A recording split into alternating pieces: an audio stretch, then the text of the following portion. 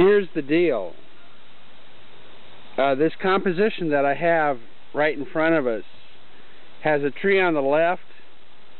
It has a flower patch right down here, and it has these trees in the background. I like this tree a lot, and you can see the elements that I caught there with the limbs going up.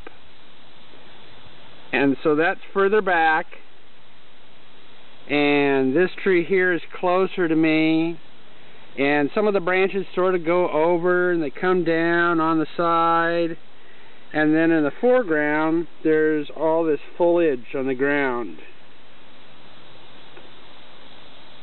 But in real life, you can't take this picture. You can't take a photograph of it just like this. Because when I'm painting these things, I'm painting so close to them. So this tree right here, and this grass right here, so let's go look at that. So I'm sitting here, and about 10 feet away from me, maybe 12 feet away from me, is this tree that goes up, and it's got the ivy on it, and it goes up, up, up, and then the branches go out. And if we go over here, then you can see this other tree, but there's a lot of stuff going on in that tree. And then you'll notice there's other trees around it. And then down here we do have the flowers, and that's maybe about 5 feet from me. But there's no way to size up everything and take a photo of it and then paint off the photo. And one of the things I like to do is sit close to the subject and paint it.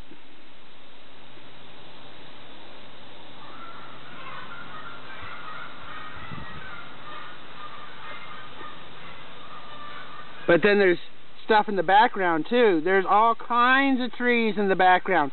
This tree row here continues.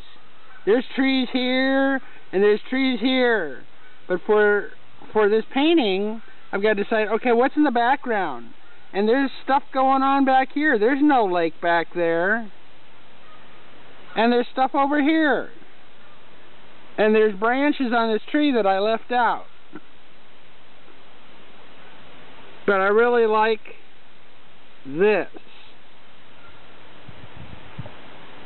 So this painting, in a sense, is the drawing that I hope to someday be able to realize. And this is the closest that I get to it. So light changes. So the light on that tree is a different time of day, and the light's on this side of the tree here, and it's illumined over here, but sometimes I have to come out and paint the rest of it just right to try to get what I want.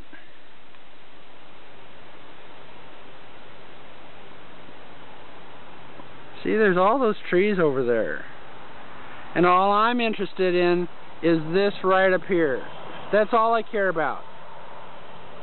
You can see it's rather close.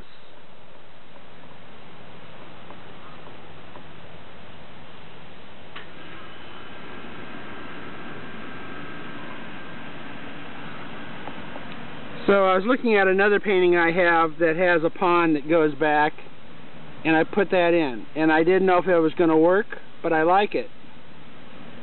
And one of those pictures I had the artist seated over here.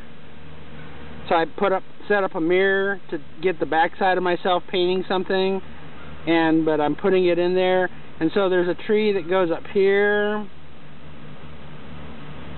and then I've just whited other areas out so you can't see those trees. You can't see the trees that were here. You can't see the trees that were there. And there's probably stuff going on down here, but I'm choosing not to do it. So here's the tree in the background, and I'm including that. But see, there's all kinds of stuff over here that I've left out, and there's stuff over here that I've chosen to leave out, and the lake would have been right over here, and I blocked all that out because I don't need that. There's all these other distractions, so I'm looking at what I'm seeing, and I want to keep some things, but other things need to be blocked out. I don't want them part of this design. So I'm choosing not to do some parts. I mean, I look at all this detail, you just go nuts doing over all this ivy. And maybe someday I'll be able to do ivy, but right now I can't. And I've got some hints of the ivy, and I've got some of the lightness there. But this is a drawing. I'm drawing with paint. I'm drawing it. I'm checking it out. This shadow is really important to me.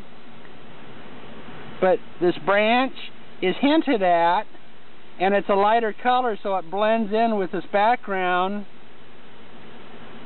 because I want there to be a focus somewhere, and right now the focus is this darker shape right here. And this back here, that's a lighter color because I want it to be there but not be there so strong. And that's why this is faint too, because it's there but it doesn't have to be so strong. This I want strong, this. And all the time that I'm painting, I'm trying to work from a palette so that this color here is in harmony with this color here, and I use some of that same color over here, and I think I use some of that color down here. So putting placement, colors. So there's a lot of wrestling with this, and so far this is what I have, and I like it and I want to keep it.